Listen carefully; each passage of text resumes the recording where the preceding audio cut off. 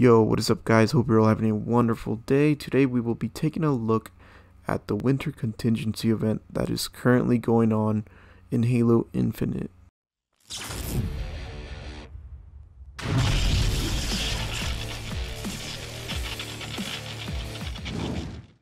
Alright, so let's go ahead and jump straight to it.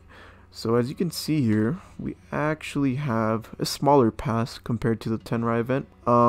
Yeah, so it goes up to 10 tiers. Not too bad. A lot smaller compared to the Tenrai event. I believe the Tenrai event had like 15 or 20 tiers. So it may be a smaller pass, but you actually get some quality stuff here. So you get this cool little nameplate for tier 1. You get an armor coating, which looks really nice. Good color combination.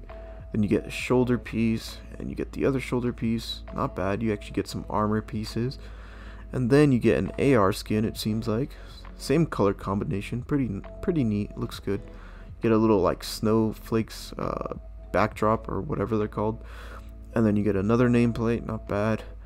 Then you get another coating for this sidekick, which is not too bad as well. And probably my favorite one out of this entire pass. You get like this cool little pouch. This is like towards the ending of the pass though, so it's gonna take quite a few days to get there. But yeah, I'm looking forward to this pouch. I like this pouch. Looks pretty sweet. And then you get to the final tier, which is a little disappointing. I'm not gonna lie. It's just kind of like a orange brownish color with a bit of like tan on it. Kind of odd. I think they were probably going for like a gingerbread kind of color, so I could kind of see that. Maybe they're going for that or something. So maybe it's alright, but I kind of expected something cooler for like the last tier. Now you may be wondering, well, how the heck do I progress through this pass? And the way you actually progress through this pass is by playing one game of any mode. It doesn't matter. It could be Team Slayer, Ranked Arena, BTB, doesn't really matter. Any mode. You play one game, you know, you got to complete it, of course. And once you complete it, you gain one tier. Now, unfortunately, you can't go at your own pace, which is my biggest gripe with it. You can only get one tier per day, so that means you have to complete one game every day for 10 days, and you'll be able to complete the pass.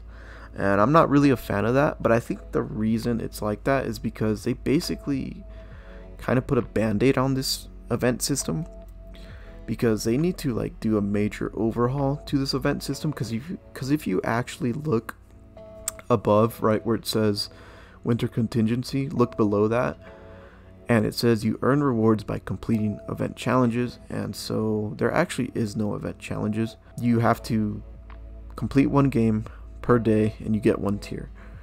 So it's kind of like a band-aid fix to it. Because this whole system, I think they're going to rework it, because I don't think anyone's really a fan of it.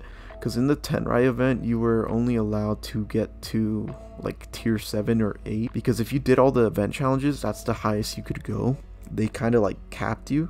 They just cap you at like a certain tier, and that was like really, it was pretty ridiculous. And a lot of people were like, you know, criticizing that and just saying that, you know, that's not cool and stuff. If you miss like 3 days or 4 days, I think you get screwed over, because the event is only like 13 days, I think. So they give you like a couple chances, but if you miss like more than I think 3 or 4 days, you won't be able to complete it.